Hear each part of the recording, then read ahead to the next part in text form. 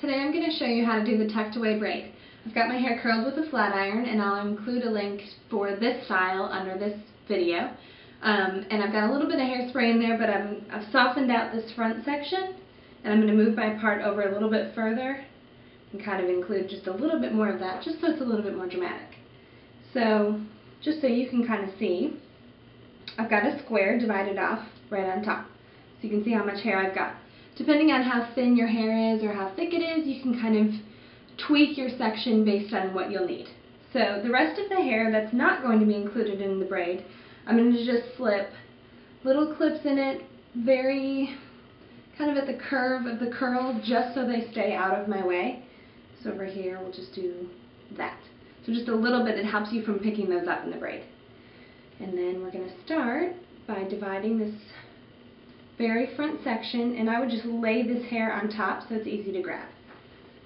Divide this front section into 3 and then begin braiding. So do your first section like that, and then just grab a thin amount of hair and include that in with the middle. You can kind of hold your hair straight up as you start, but then as you start to get a little bit further, you might want to hold it back a little more.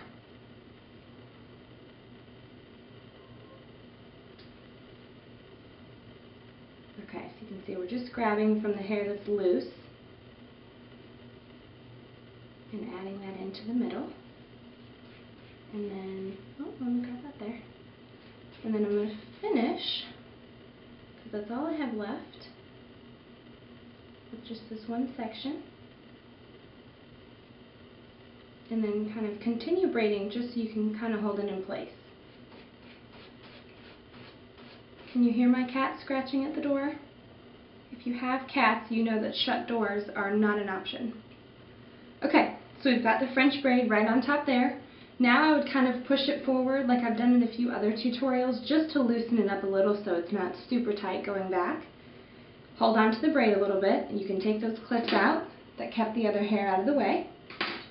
And I would lift up sort of a back section and kind of press the braid down a little bit with your finger right about there.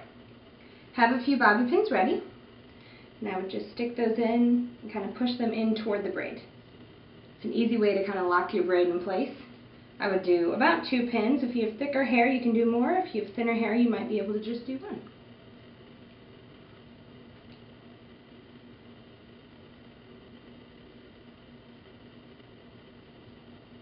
Okay, so we've got my braid in place, and then please don't leave it like a mohawk, but you can kind of soften these curls and sort of place them. I might need to comb that out a little bit.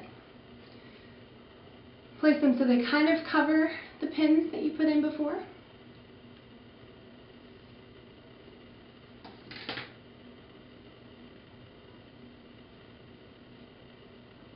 And then spray with a little bit of hairspray.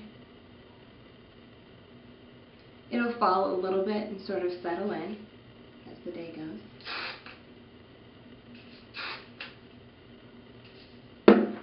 But there is how to do the tucked away French braid.